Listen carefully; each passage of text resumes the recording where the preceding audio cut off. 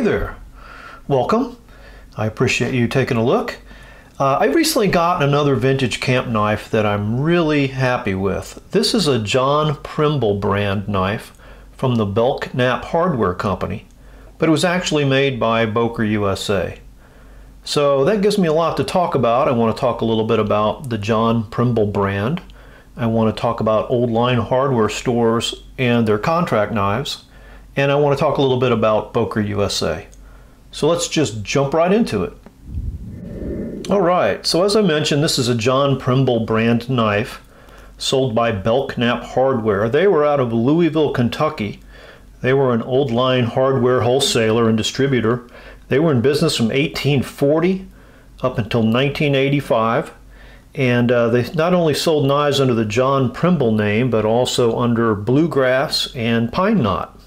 By the way, stay tuned until the end of the video because I have a slideshow showing several of the old line hardware stores that sold knives under their own house brands. Pictures of their old buildings, the dates they were in business, and the brand names that they sold knives under. So if you've ever been confused about some of these knife brands and where they came from, that might be helpful.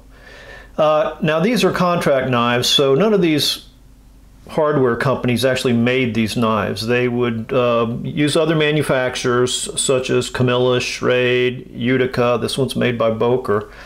So lots of different companies, and then sell them under their house brand.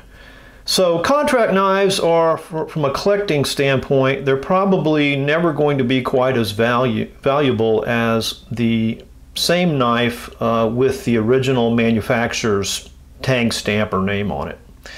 But a lot of times it is a good way to get a knife, if you're after a Boker, for instance, or a Schrade, that kind of flies under the radar, and you might be able to get it with a hardware store brand on it for a little less, which is what happened with this knife. According to allaboutpocketknives.com, and I'm paraphrasing here, but you'll find original old Primble knives to be of extremely high quality.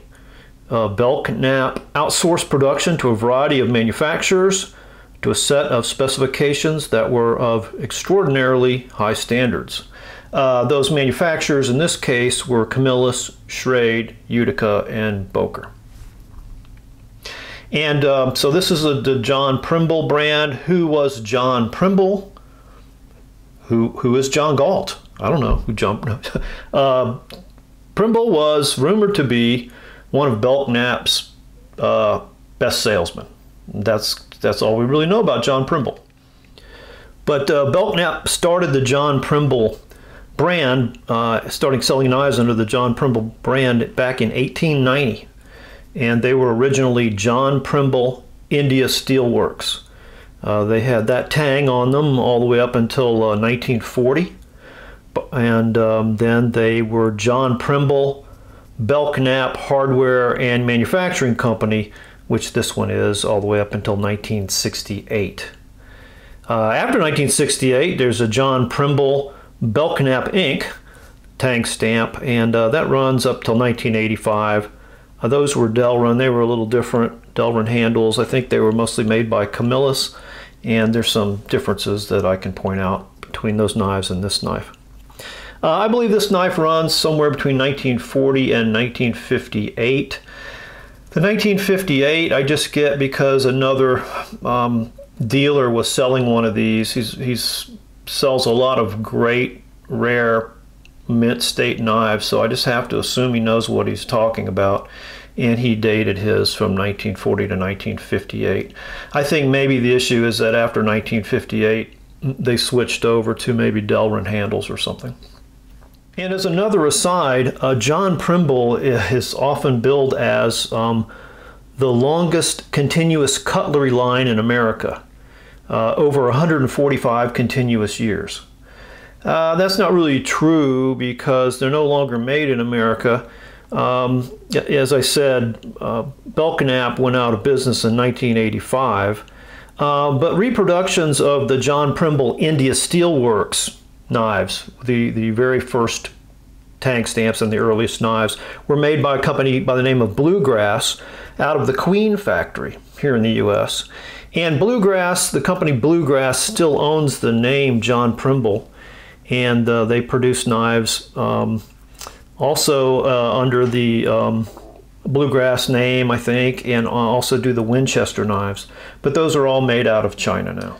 Okay, well, enough about all that. Let's just take a look at this really nice knife. Why did I buy this knife? Of all the different knives that I could buy, why would I buy John Primble from Belknap Hardware? Because I'm really more interested in, you know, the knives directly from the manufacturer. I bought this because I knew it to be a Boker USA knife. I never had a Boker USA scout knife or camp knife, and I really wanted one in good condition. And this knife is near mint. I mean, it's not mint, but it's virtually unused and in great shape, as you'll see as we go through it. So what kind of tipped me off that this was a Boker knife was a couple of things. First of all, the shape, and it's got really good stiff spring action. The shape of the can opener, the style of the can opener.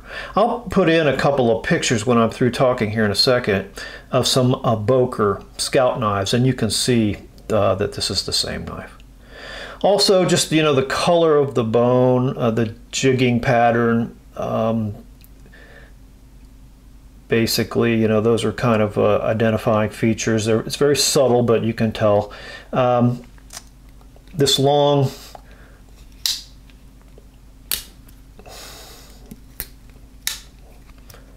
screwdriver cap lifter, and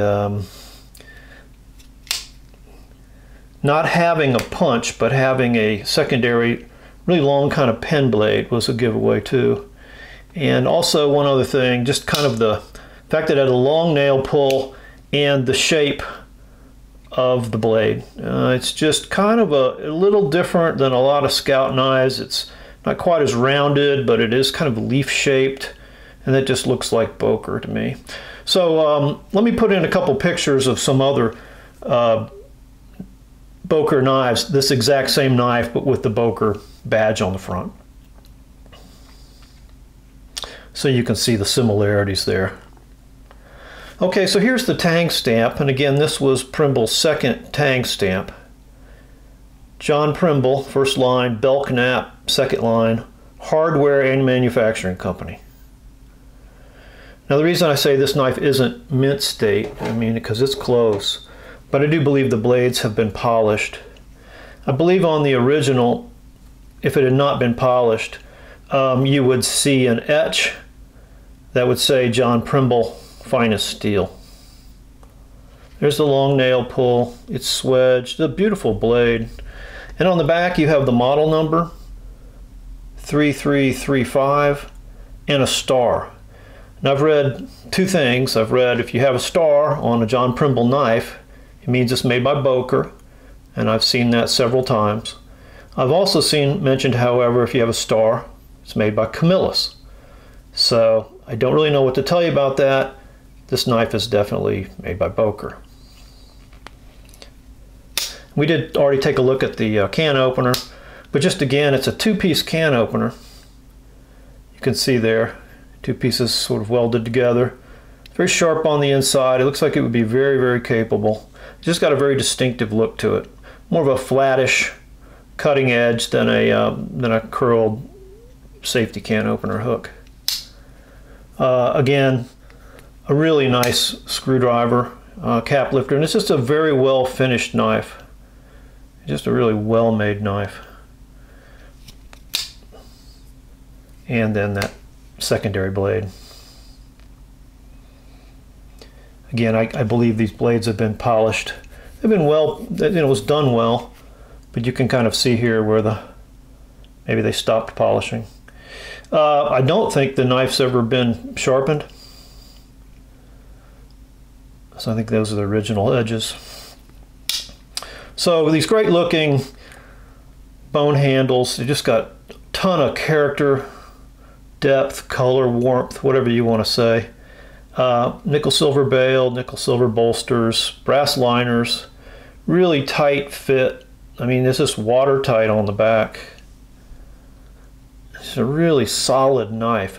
As far as the fit and finish, you know, again, this is a knife probably from before, what, 1950. But the only thing that I noticed is that the rings on the bolsters in a couple places are a little sloppy.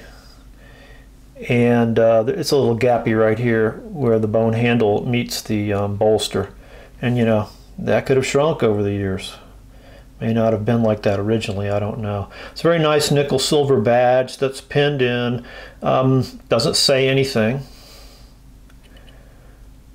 But again, I just think that's a gorgeous knife. It's a really good size. I haven't measured it, but I would say it's probably 3 3/4 versus, as opposed to 3 3/8. It just has that feel to it. Yeah, just really happy with it. It's great, got great action.